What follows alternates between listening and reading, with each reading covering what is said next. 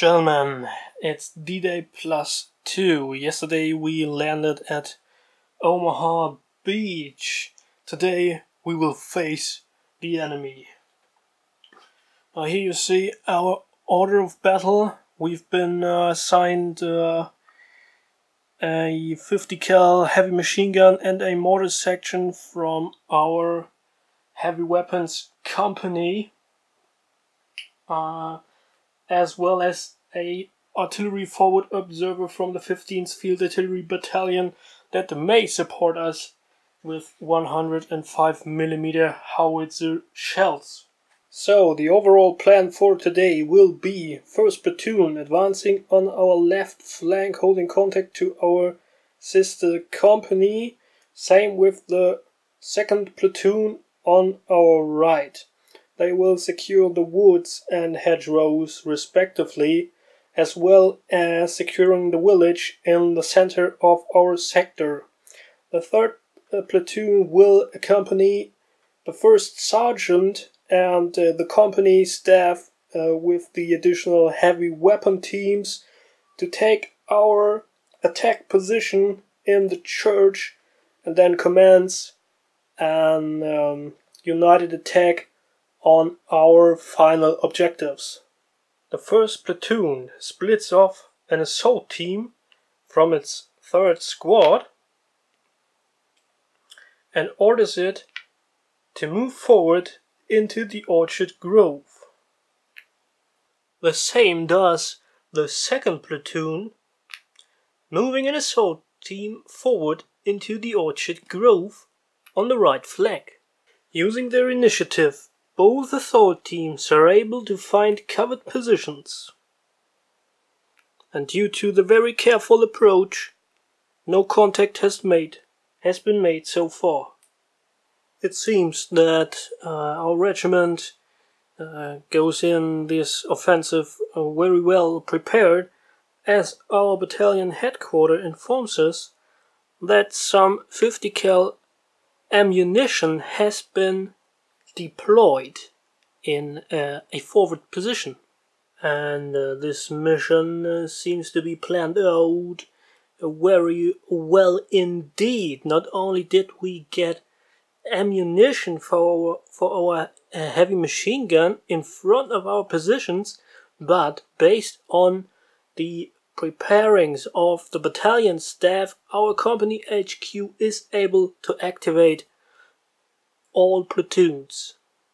The 3rd platoon now splits off assault teams too and orders them to advance into the orchard grove to secure the HMG ammunition there, and one into the open fields. That is quite risky indeed. The 1st platoon HQ moves up, taking with it the 1st squad and the light machine gun. They move into this cover position where they order the assault team to move on.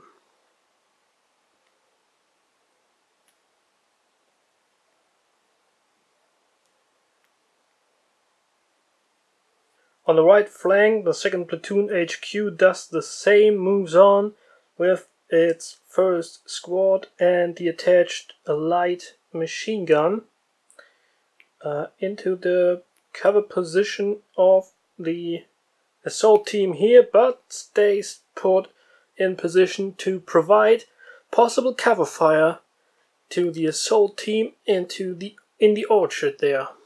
As the company still has the initiative, all 3 assault teams out there are able to find covered positions. But here comes the Germans. An unspotted LMG team opens fire from position near the church onto one of our assault teams that is there out in the open fields. Fortunately, the assault team that has pushed out on the left flank does not make contact with any German forces. Our assault team here in the open fields that managed to find the only cover available is under fire, automatic fire from the LMG team near the church. It has a cover value of +1, -1, -2 makes total -2. And a -2 is a hit. It's a line, and the assault team converts to a fire team. Could have been worse. It's the beginning of turn 3, and so far we only made contact with only one German LMG team near the church, entrenched, unspotted, opened fire here on our assault team in the open fields, but in cover, and it was flipped in the result to a fire team, and of course, because it is hit, it is pinned now here in this covered position in the open fields. We have parts of the second platoon here on the right flank. I guess they will try and spot the LMG team and send another spotter out into the woods. On the right flank, on the left flank, we have the first platoon, parts of it. Parts are still back here in reserve, and those might advance into the village, not sure. We have one assault team up there on the far left, and maybe that one will go into the village. I'm not sure about it. And there is the third platoon still in reserve, which did split off this assault team, and this assault team that is now a fire team over here. So we definitely need to spot this unit here, and we need to make some progress, hopefully even take the church on this turn. And our company HQ has 5 commands right now, so that's a good thing. We can activate all our platoons. The first platoon will move on and leave this covered position in this orchard here, and takes with it its first squad and the light machine gun, and it will move into this covered position where the assault team is, and then again it will order the assault team to move on into the cemetery. So first platoon moves. That might be somewhat problematic because there are the main forces, so to say, and that is 2 squads, and the anti-tank team are still in reserve, so the platoon HQ needs at some point move back to the staging area and bring these guys to the front. But right now we have open space, no enemies here, and we will move on and on. And of course we need to put an exposed mark on the assault team and on parts of our first platoon, moving up into this cover position on the hedgerow bocage, and now the assault team will move on. And whilst moving up, the first platoon HQ obviously needs to drop a phone line here in the orchard, which they just left to move up into the hedgerow bocage, and then ordered the assault team to move up into the cemetery so they can stay in communications with the company HQ. On the right flank, the second platoon is somewhat very cautious, it seems. So there is no order to move an assault team up into the woods or something. The only order is to try and spot the German LMG team. And it does. Great. So now the enemy is spotted and immediately the troops in the orchard open fire, and there is a light machine gun in here opening fire, and the pinned fire team also gonna open fire onto the LMG team, which is therefore in crossfires, and obviously the assault team doesn't have the range to open fire as well. The third platoon moves up into this covered position together with the first squad, which is then ordered to attempt a grenade attack using its rifle grenade onto this entrenched position. And the grenade attack is successful, so there is a volume of fire marker added here, and the rifle grenade is used, of course. Finally, the first sergeant moves up the 50 cal heavy machine gun and attempts to seek cover, which is successful.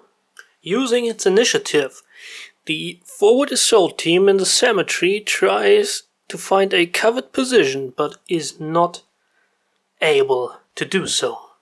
The light machine gun team tries to concentrate fire onto the fire team here in the open fields, but does not hit the spot.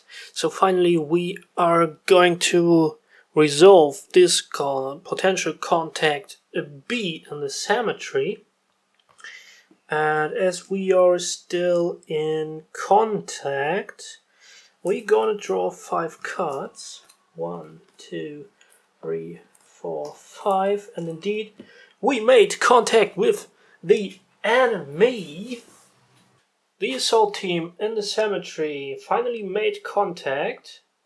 Also, the enemies are unspotted with a Schützen platoon in some trenches here in the gully, and with an HMG team and an MG platoon in a bunker right in front of their position. Also unspotted here in the hedgerows, and of course those guys gonna open fire on this position, which is now under crossfire by automatic weapons, right? Yep, that's the case. So really in a bad spot, this assault team here. And we gonna resolve the combat there. So this is a +1, -1, 0, -1, -3 for the assault team. Draw a card, -3 is a hit. Draw another card, it is a casualty. Too bad, the assault team is dead.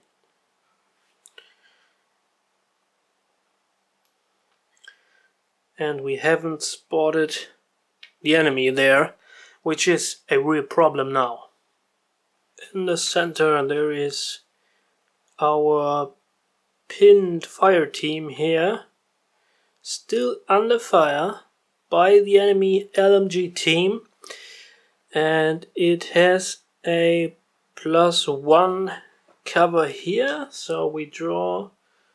+1 is a pin. It is already pinned, so it stays pinned. Everything is fine there. Next up, the German LMG team over here, which has a cover value of 5, and which is reduced by 2 due to the LMG fire coming in from our second platoon and the crossfire coming in here. And so we are at 3, and then we have the grenade, which gives a -4, which is a -1, and we check on -1, it's a pin. Too bad. Could have been better. It's a pin, so grenade is removed. And that is that. It's pin, that's all. And now the fire coming out here is a all pin fire, right? Although it's automatic, it's an all pin fire. Turn 4.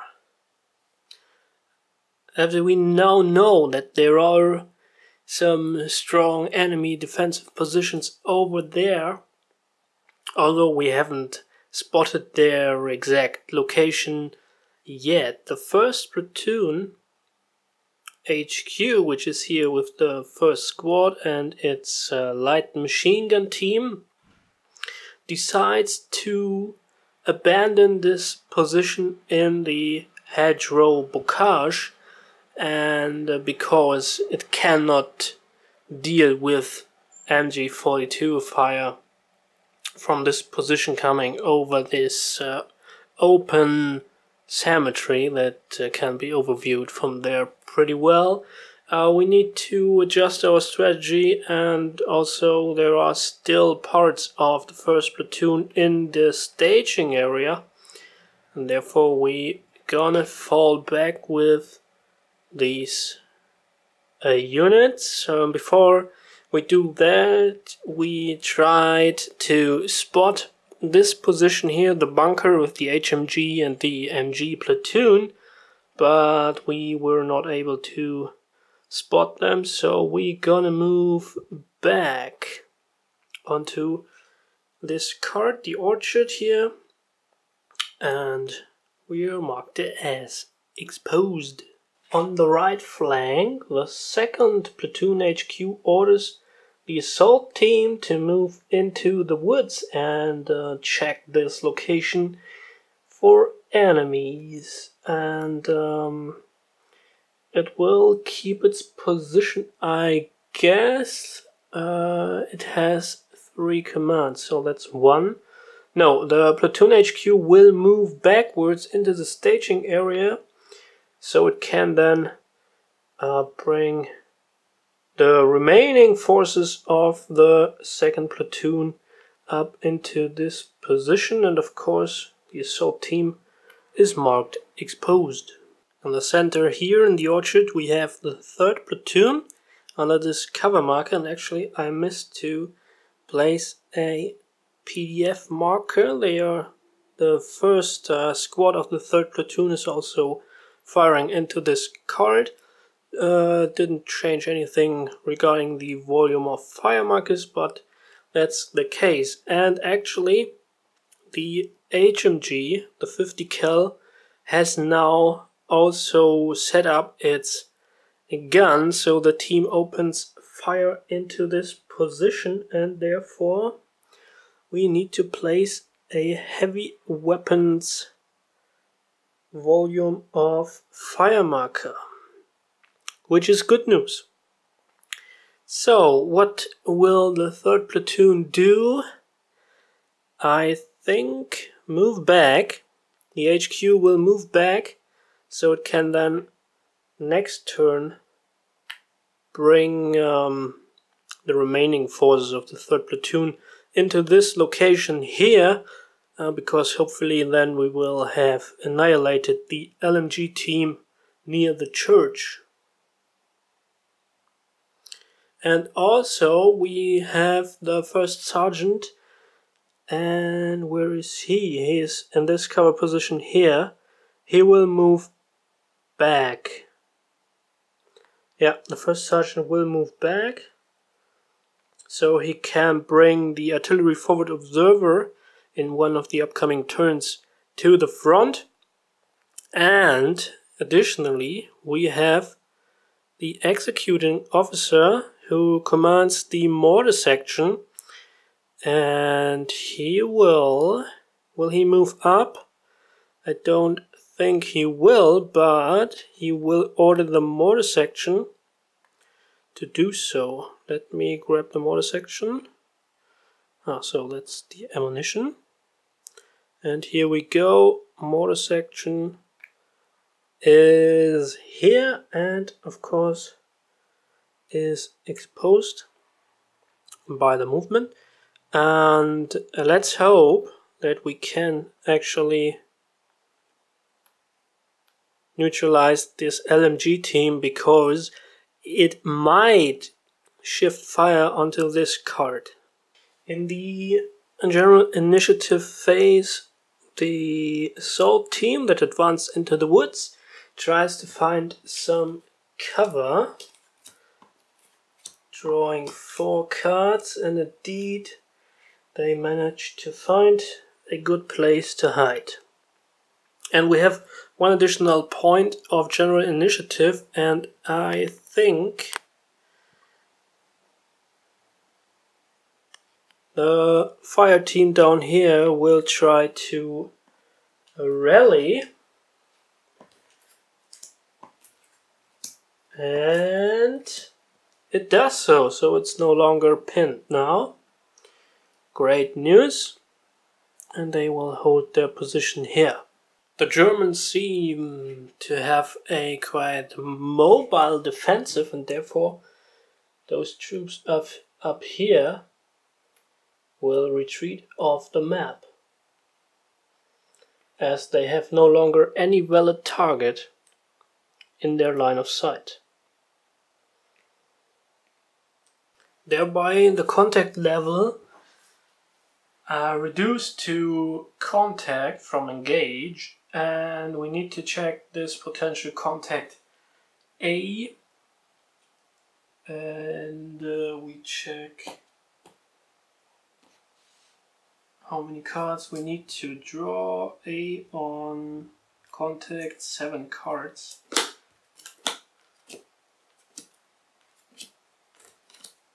Six and 7, and we're again very lucky.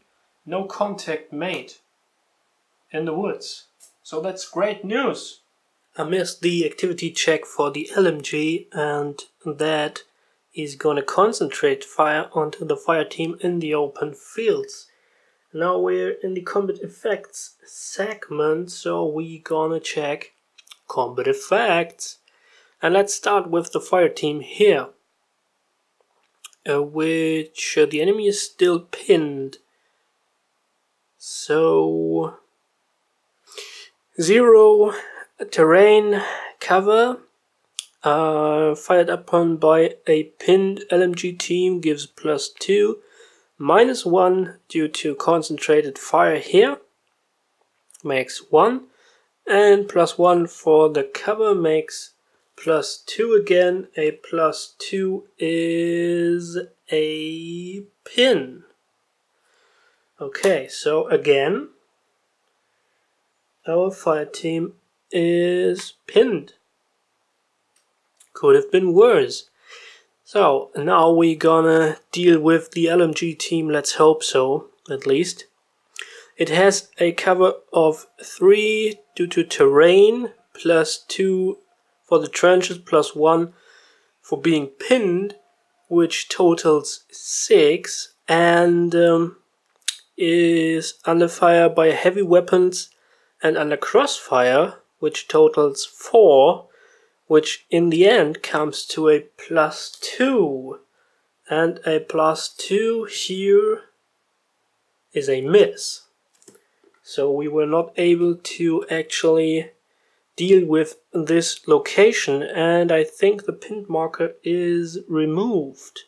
And I was right about the pinned marker, it is removed if the target is not hit. So now we're gonna go to the cleanup and remove all the exposed markers.